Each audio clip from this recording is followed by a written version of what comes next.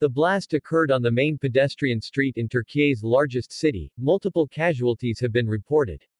An explosion occurred on Istanbul's iconic Istiklal Avenue, a busy pedestrian street in the historic heart of the city, on Sunday. Multiple people were injured in the blast, according to local media reports.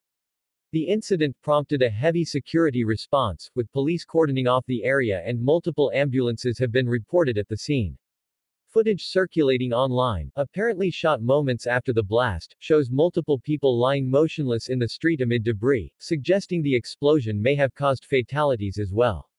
So far, no official information on potential casualties has been made public.